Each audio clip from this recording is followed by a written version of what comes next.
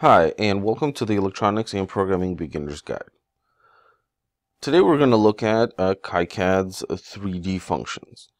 Originally, I was going to make this part of the introduction to KiCad from an Eagle user's perspective, but since Eagle doesn't have any kind of 3D capability at all or whatsoever, I didn't think it would be a reasonable comparison where all I'd be doing is saying, well, Eagle doesn't have this, and Eagle doesn't have that, so on and so forth. So the other thing to mention here is that it took me quite some time to piece together exactly what was going on with KiCad's 3D functions. The documentation leaves a lot to be desired, and what I'm presenting to you is what I've been able to piece together.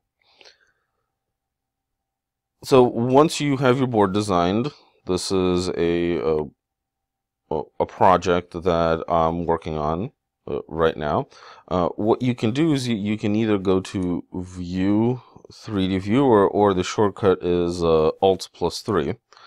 And what KiCad will load up is this. This is a 3D render of the board that we're looking at.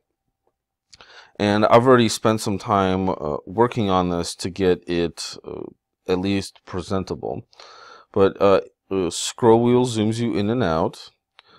Clicking the scroll wheel lets you pan around, and then holding the left mouse button rotates you. So if we look at the underside of the board, we have some 1206 capacitors, some 0805 capacitor, and some 0805 resistors. And with the left mouse click to rotate, we have some potentiometers. And I actually had to settle on these because I could not find their 6-pin variant. I could only find the 4-pin, and so I included the 4-pin. We have a nice switch here, some components, but the part that we're missing and the part we're going to work on today are these 3 headphone jacks. And I'm going to use these 3 headphone jacks as an example on how to work with KiCad's 3D components.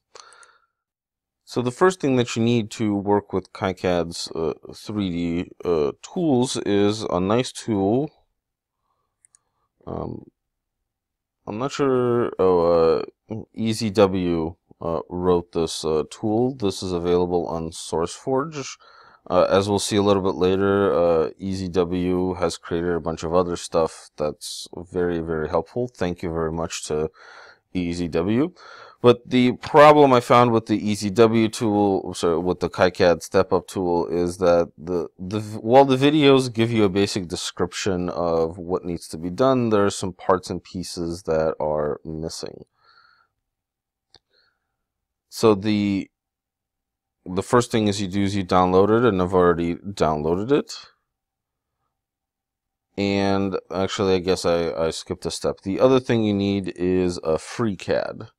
This is, as the name implies, a free CAD tool that the KiCad StepUp tool works with. And just for the sake of posterity,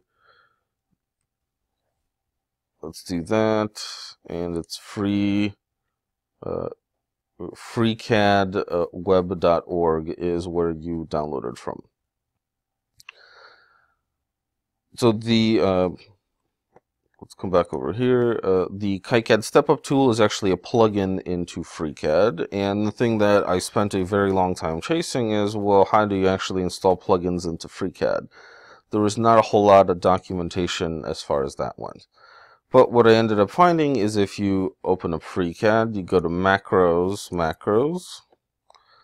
and if you look down here, this is the desired location for where you want to put your macros. Let me close that, and let's do this as a side-by-side. Macros like that. So now I have the folder open on where I downloaded right here. Go ahead and pop you open, extract you. Like that. I want to open this up, and you have a folder here with a whole bunch of stuff in it. Let's see here if I remember this off the top of my head. The file format, I don't. Oh well. But anyway, all I did was I took everything, Control A, Control C, that's in this folder, I copied it. And then if we go over to our C drive and do a split screen with FreeCAD, we can follow where this directory takes us. So if we go to Users, Igor, that's me, App Data, and I actually have the function turned on to show hidden file directories, and you can see that it's kind of grayed out. This app data file directory is hidden, so you may have to turn on the ability to view hidden files and folders to be able to see it. So go ahead and open that up. We're going to roaming FreeCAD, like that, and what I found is the macros directory was not even there. So let's go ahead and create a new folder and call it macro, like that. Open that up and go ahead and paste the contents of that folder in there like that. So once we're done with that, we can close out of macros and open macros back up.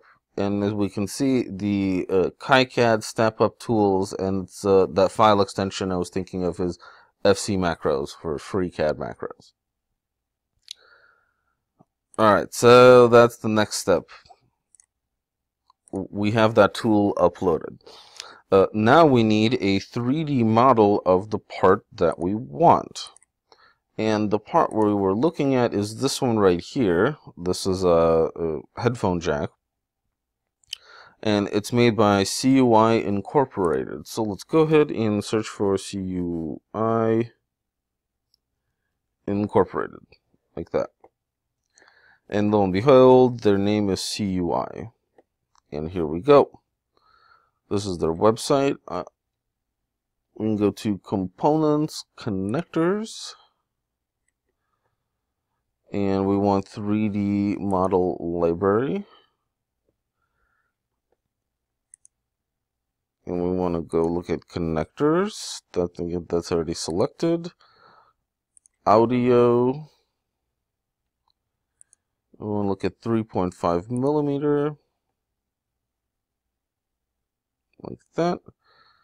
And if we look down here, we have our particular audio jacks. And the one that we have is a 43514.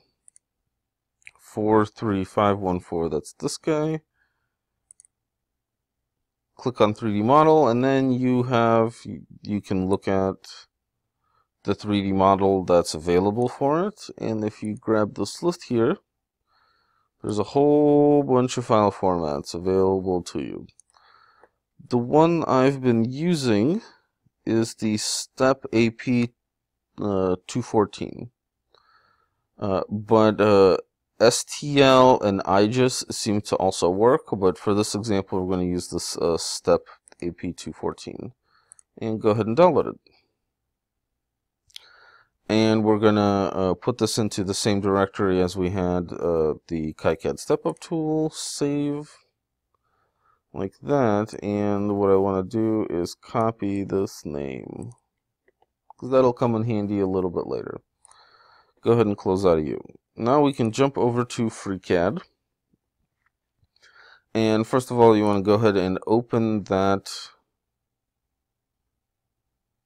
let's see here, 2017 project, 3D files. Oh, I need to unzip it first.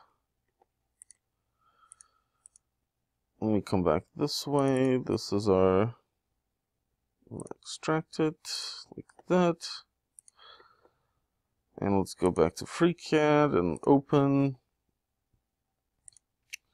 3D files, this guy. All right, and so what you'll see is a SJ43514 SMT STP. This is the step file that we just downloaded, and when we go ahead and open it up, it will pop up in 3D CAD. And Something to note is this is not going to be a tutorial on FreeCAD. I will let you learn that all on your own. But the scroll wheel zooms you in and out. Pushing the scroll wheel rotates you around, and left click selects things, but that's irrelevant. So what we want to do now is we want to run the tool. Something to mention beforehand. If we look in here, this fillet 35 is this whole part. If you have multiple parts here, because sometimes, let me give you an example, Alt 3, this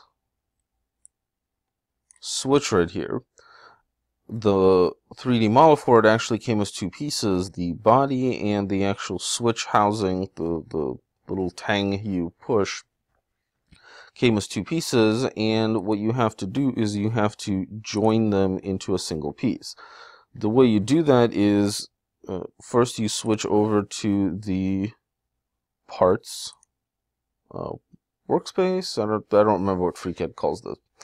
Switch over to the parts workspace, and then you select two components here, and then if you come over here, make union of several shapes. You hit that, and that will make you a union of multiple pieces. And this took me a hot minute to figure out, but the part that we're working with today only has two components. Now that our component is loaded up, we can go ahead and run the macro. And you may have the toolbar up here, or you can grab it from up there. If you click on here, grab that, and hit execute, the macro will execute. The macro is this window here. I have very mixed feelings about this window, and that is that if I click over here, this window is essentially forced to be directly on top. And like I said, mixed feelings. But anyway, now that we have this window loaded up, we have, if you hit this help button, this goes into some parts and pieces of how to use it and some stuff about it, but it's not super duper descriptive. Let me close that. And I'm trying to think how to put this. And it took some figuring out on how to do this. Something to note, if you hit config, this is where the configuration file lives for this tool here. And we'll touch on that in a minute. But anyway, once we have the component and the tool here loaded up, what we want to do is we want to load the KiCad footprint module. Go ahead and load that up. And my library lives in Dropbox. We want to go to Hardware, Library Files and More, KiCad. Igor .pretty is the library file extension, and what we're looking for is the SJ43514, and go ahead and hit open. And what you will see is effectively a little piece of the circuit board loaded in that has the footprint laid out on it. And what this will allow you to do is it will allow you to reorient this component to match the footprint. What really helps with that is if we hit this create access button, and this will show you the 3 axes. And if we look down here in the bottom right hand corner, it shows you what they actually are. So the first thing that we want to do is we want to rotate this component in the x-axis to match the orientation, because it's kind of sitting sideways. And let me slide this over. What it will complain about, let me show you. If I hit rotate X, it'll say, oh, I have to select a part. So go ahead and select that guy, and then hit rotate X, and boop, it rotates over. The next thing is the part is facing in the wrong direction, so we want to bring the part all the way around, and so that it will be rotating in the Z-axis like that. So we'll rotate Z, and rotate Z again like that. and now the part is facing the correct way. If you look up here, you have some predetermined views, and we want to hit the view button like that so we see the part from the side, and we want to zoom in. And the next thing I want to do is I want to translate this thing up, which you can see the blue z-axis pointer pointing up here, and so I want to translate this in the z-axis, and that's what these buttons do. A note of caution on these buttons is that they are not an absolute position, they are a relative position. So they're used to slide stuff back and forth. So we want to slide something a millimeter. You translate, and the part updates like that. And you can hit translate again, and the part updates again, and that actually gets us pretty close to where we want to go. So now we want to make this, let's say, 0.1 millimeters. Translate, translate. And I think that's reasonably close enough that the pad here now is sitting roughly on the surface of the board. Let me zoom out like that. The next thing we want to do is we want to slide this part back. It looks like it's already aligned pretty decently in this orientation, or maybe not. I guess we'll see when we get there. So now I want to look at it from the side again, but now I'm looking for where these holes line up with these drills in the board. To slide the connector along the x-axis, we want to go ahead and put in a measurement here, and we want to translate.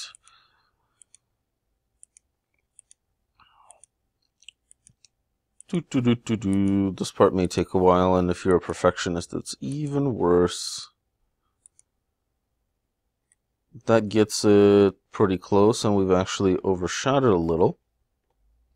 And so now I can go, let's say, minus 0.05.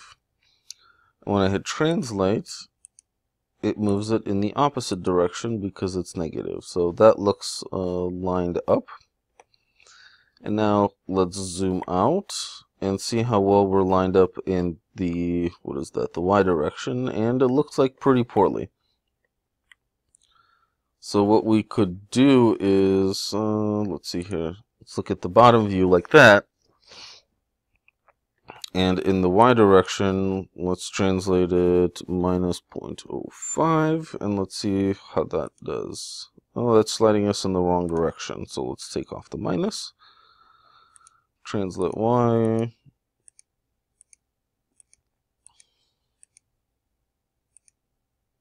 Like that. Perfection. Now it's lined up perfectly. So now we have the headphone jack here oriented in space. And now that we've done that, go ahead and make sure that it's still selected. And we want to hit the Export to KiCad Snap and Scaled VRM button, like that. And once you hit the button, you wait for a little bit. I guess just leave these as default. I really haven't had any issues leaving them as default like that. And this is going to ask you about colors, and same thing. I just keep hitting OK because I don't particularly care about the colors. And what this thing will tell you is that the two files here were exported to C users Igor. And we can pop back over here and see, this is where my annoyance with this tool comes from, is that it's still stuck in the foreground, and I can't minimize it because I still have this info box open. So let's go ahead and close the info box, minimize this, come back over to our folder structure here, and we want to go C users Igor, and the two files are right here. And remember that KSU config ini file I mentioned earlier? This file lives here as well. So we want to grab U and go ahead and cut them. And I've been storing these in my library, which I don't know if it's necessarily the correct place to store them, but oh well, I guess. Let's back out to hardware, library files, and I've been putting them into my KiCad library folder just to kind of keep them together. Paste.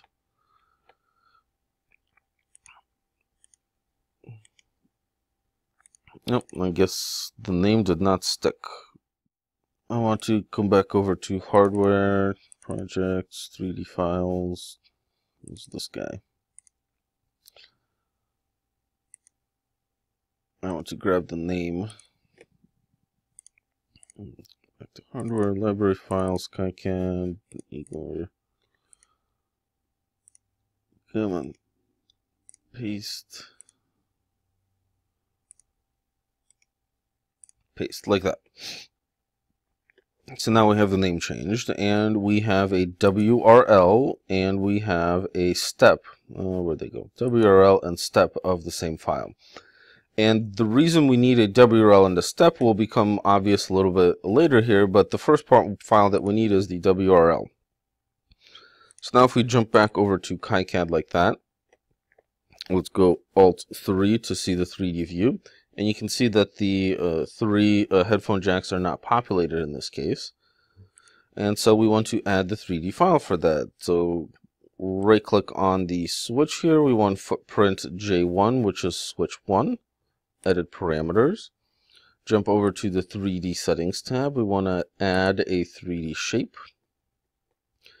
We want to navigate over where we stored them, and I store mine in Dropbox, hardware, library files, KiCad, Igor Pretty, and it is the SJ43514 SMT WRL. Notice how it's a WRL. And go ahead and open, and we want to make this path relative to packages 3D, and we do.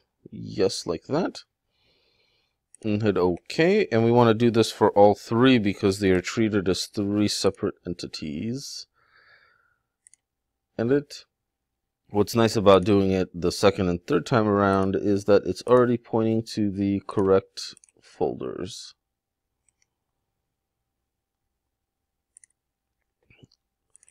Add, open, yes, and OK.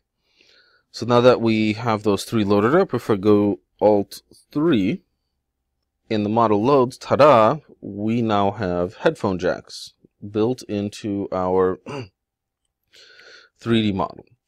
Now the problem with this 3D model is that KiCad, while it looks really pretty sitting here, KiCad does not have any particularly good way of exporting this in any kind of file format that matters. And that's where that WRL versus step file issue comes in. Whenever you make stuff for this, for the 3D model view, you need both a step and a WRL file to go hand in hand. The reason for this is that this KiCad step tool, let's see here, FreeCad tool, also incorporates a load board.cad, like KiCad PCB function. And so this allows you to pull a board in, and we want to go ahead and close out of view for a second. We want to pull that board in, but something I did not mention initially is if we come back here, go C drive, where am I going? Users, Igor. Back to this KSU config ini file. You want to go ahead, right click on it, hit open with in WordPad. Don't open it in Notepad because it looks like gibberish. Open it in WordPad. If we open this up and go ahead and look at this line right here. See program files, KiCad, share, KiCad, modules, packages, 3D. You may have to change the target of this line to point to where the 3D packages of your KiCad are stored. I'm using, I think it's KiCad 4.0.5, and this is where those packages, this is where I've changed this link to point to where those packages are, because I've been using this tool previously. And once you do that, go ahead and save it.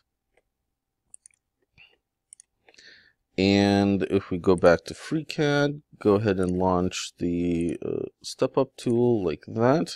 And I want to load the KiCad PCB. I want to open up the...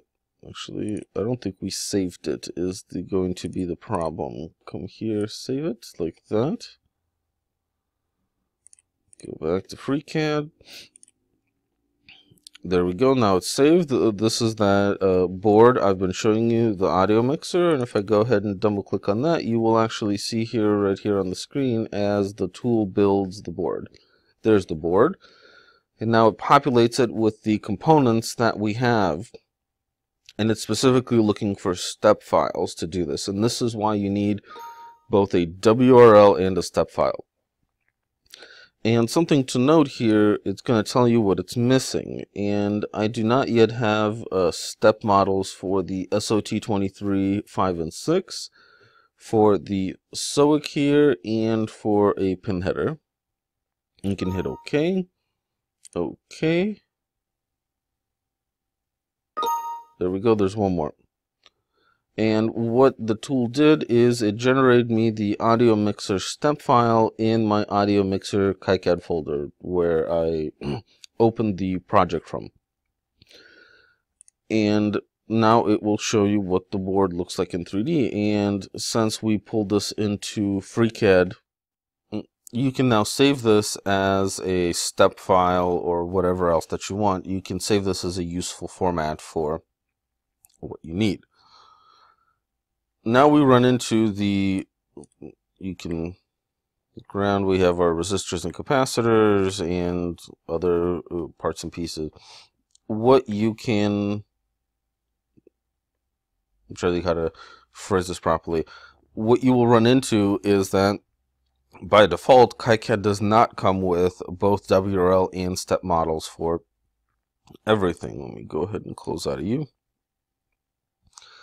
What you need to do that is get them separately, and one way to get you started is the Easy W gentleman here also has a GitHub repository for KiCad 3D models, and this is enough to get you started. We have capacitors, SMD, 10 capacitors, SOIC, QFP, and resistors. And let me click on one of these. If you look at what's included, you get both a step and a WRL of all the components, and this allows you to both view the 3D stuff in KiCad and to be able to export it using the StepUp tool. There are some converters available that can take a WRL and convert it to a step, but I have not used any of them. All these files that you see here, once you download the package here, you have to unzip it, and you have to copy all of these files into the KiCad directory for 3D shapes. And we saw that directory a little bit earlier, but just to reiterate, you want to go to C file, program files, KiCad, share, KiCad again, modules, and it's where is it? Packages 3D here, and your capacitor SMD 3D shapes would go in here. And you see that I've already got all of them installed, so I have a step and a WRL for each one of the packages. But if we look at, let's say, to do capacitors through hole here, you only see the WRL and whatever the wings is. I have no idea what that file is. Anyway, I only have the WRL, and that's because I don't have that directory. And same thing for, let's say, resistors. Resistors, SMD, 3D shapes, we have a WRL and a step. Again, the documentation is pretty well lacking in that department, so I'm hoping that this video clears up how to add 3D models to your KiCad project, how to show them, how to view them in KiCad, and then how to export them into a usable format. And so now this is a step file, and you can pull a step file into a more respectable, into like SolidWorks or something like that if you have it available to you. Or you can use FreeCAD to design a case for yourself. Thank you for watching. As always, if you have any questions or comments, you're welcome to post them down below.